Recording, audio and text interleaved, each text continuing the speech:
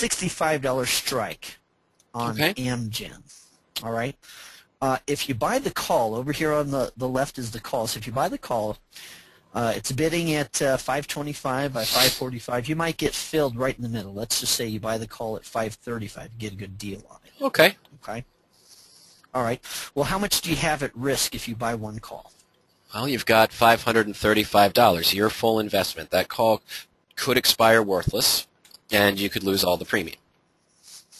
Right. Okay. So let's go on over here to the right, and it's going to take a little bit more because if we buy the stock at 55.40 and also buy a put option at say the $65 strike at $14.65. Okay.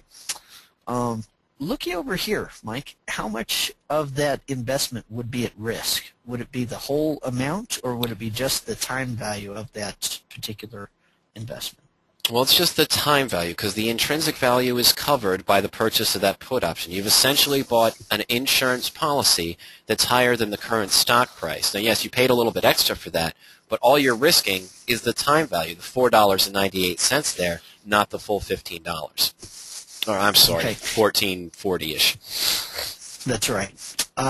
So here's how it breaks down. Okay, the long call itself would risk $5.45, right? Mm-hmm. Okay, if you had that position, all right, if you buy the $65 call. Now, if we buy the stock and the $65 put option, why then the total amount at risk is going to be less. Okay, look at that. Mm-hmm. That's interesting.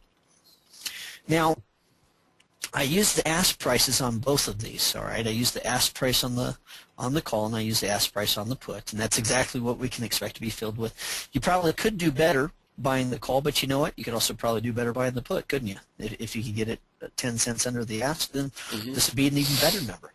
But the point is, Mike, are these different numbers? Yes, they are. Yeah, there's a different amount at risk. Now, I've had some folks say to me, well, wait a minute, that can't be right, because if you could do that, okay, then you could buy one and short the other and have an arbitrage trade, and that can't be. And Mike, the fact is that you can do that. You can buy the married put and then short the call and have an arbitrage trade. But the thing is, the difference here is 50 cents. Okay, the difference here is exactly 50 cents. And 50 cents for an investment of $69.95 and holding it for a couple of years, you know what that equates out to? It equates out to the risk-free interest rate. Okay. Yeah, you see, my critics have said, well, geez, there's no difference. Well, yeah, there is a difference, and they've also said, well, geez, if what you're saying is true, if there's a mathematical edge to buying a married put, why then you could buy a married put and then sell a call and make money for free. And the fact is, yeah, you can make money for free. You just can't make a lot. Sure. You're not going to make a whole lot, okay? But it is there, okay? Can a long call and a married put be used similarly? Yes, but it's very important to understand, and even more important to practice position sizing. Now, Mike, I'm showing a chart here of an unfortunate soul. Do you remember this illustration that we used to do? I do. It's been a year since I've seen this. I haven't been sharing this for a while, but I actually had somebody that went to a gosh, should we use a name? I won't use the name. Nah. Okay, but there was a fellow out there that was saying that it's a wealth option to buy calls and then sell calls against. And so what he did was he recommended Boston Scientific, BSX, and what this fellow did that called me. He got into the $12, it was the January 09 $12.50 call option. Now at the time, Boston Scientific was trading at $18. So Mike, that was a deep in the money call, right? Yes. Mm-hmm. Right. And what he did was he picked up 35 contracts. Well, over the next couple of years, he's fighting two things. Number one, he's fighting the time decay on the option. But what else is he fighting? Well, he's fighting a declining stock price, isn't he? Right. At the point where he called me while BSX was basing in here, and he says, "What should I do?"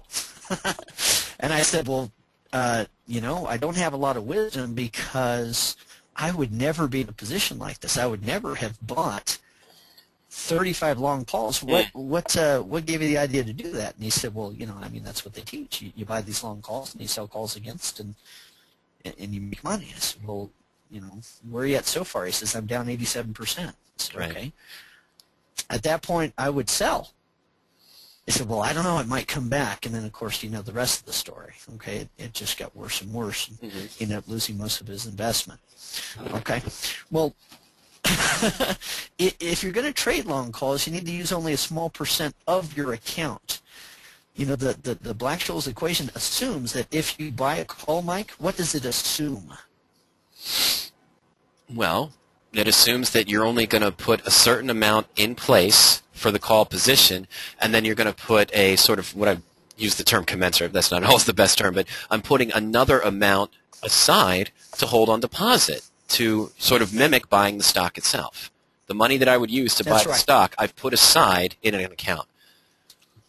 That's right. You see, the thing is, the Black-Scholes equation assumes that you have the capital to buy the stock, but instead of buying the stock, you buy the call and put the rest, what did I say? The rest into an interest-bearing instrument. And not everybody is teaching that. Not everybody is saying, look, you should only trade as many long calls as you could afford if you were buying the stock. All right? And then the rest should go into an interest-bearing instrument, okay? Well, the thing is that when you buy a married put, okay, that is priced in. It's priced in, okay?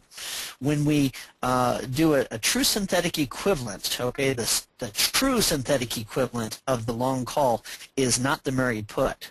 The true synthetic equivalent is the long call plus as much cash as it would take to buy the stock anyway, put away, and bearing interest.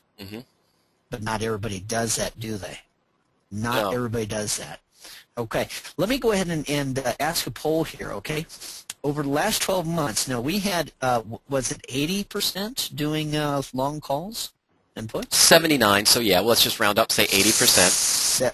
79% doing long calls. So over the last 12 months, are you happy with your trading results? And this is going to include folks other than the long call traders. Okay, but let's just see what what our level of satisfaction has been trading that way. Mike, this is shaping up pretty much the way we normally see, isn't it? Okay, that's interesting. Yeah, 80%, well, 79% of our attendees today trade long calls and puts. Okay, now let's go ahead and close this. It's been up about another, well, let me leave it for another 10 seconds or so.